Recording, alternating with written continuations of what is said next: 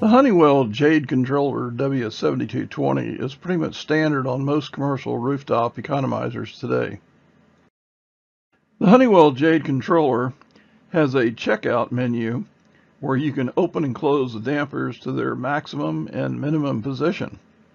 Most inspectors, when they're inspecting an economizer, just want to see the damper blades move.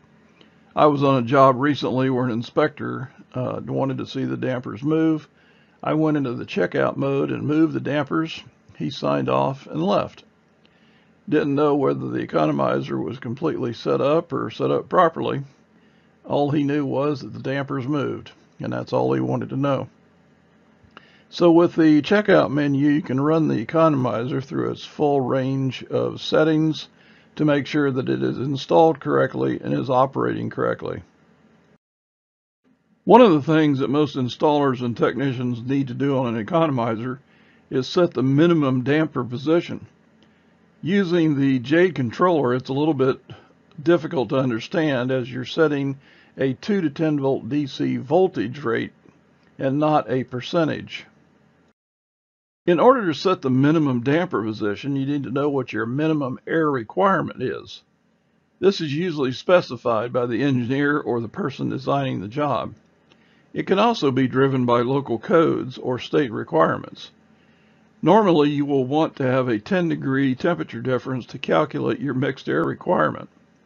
For our example, we will use a 10% outside air requirement. We will calculate using the mixed air equation, which is outside air temperature times the percentage of outside air we want, plus return air temperature times the percentage of return air, will equal our mixed air temperature. In our example, we have specified for this job that we want 10% outside air.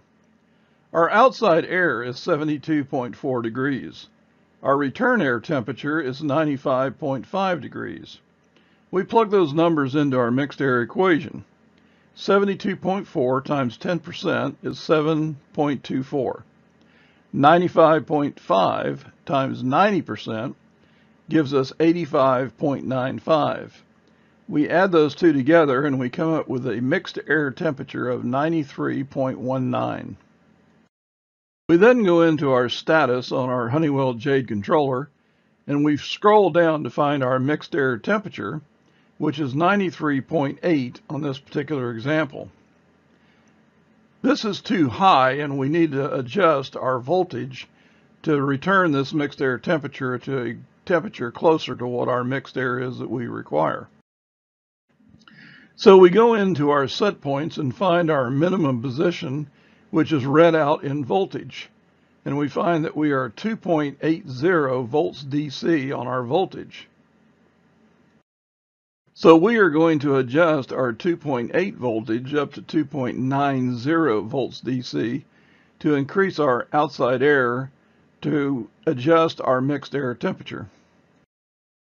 After adjusting our voltage, we now go back to our status and find our mixed air temperature, and we find that we are closer to the mixed air temperature that we require for this job. Go to arefco.com for more videos, like, subscribe, and check back every week for new videos.